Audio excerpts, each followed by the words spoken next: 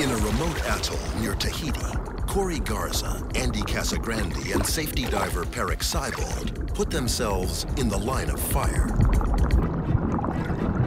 These investigators test the theory that some tiger sharks may work together and hunt in packs.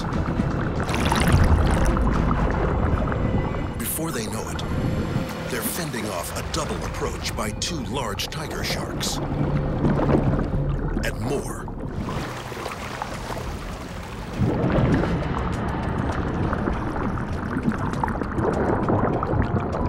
Again and again.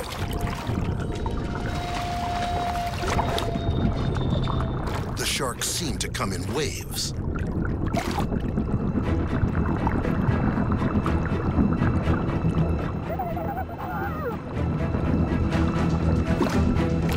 It's too much. They must retreat.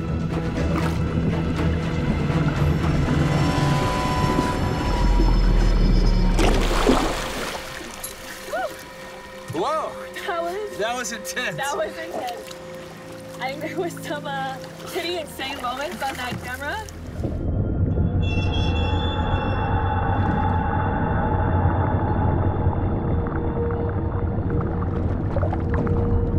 I saw you deflecting one coming here, another one behind you, and then at one point, you and Peric literally like dancing on tigers.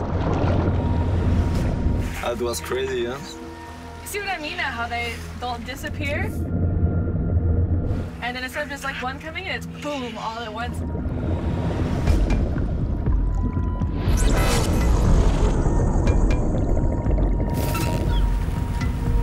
Here we go, 360 tiger sharks. They review the footage and search for clues.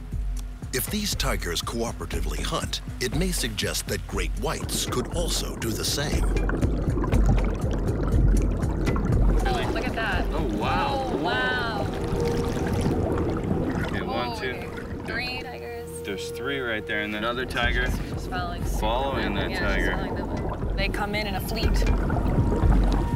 After careful review, Corey is convinced. Tiger sharks working together makes sense. It's better for them and easier for them to learn to cooperate rather than to spend their whole time fighting each other. It could be an anomaly unique to this species, except for emerging evidence from around the world. From sand tiger sharks off South Africa to lemon sharks in Australia and gray reefs in French Polynesia. They've all been observed to seemingly work together. And now this for the tigers of Tahiti. This 360 shows us that all of the sharks en masse are showing up together and leaving together pretty much every single time. It's not, and this is not This isn't coincidence. Yeah, because it's happening every single time.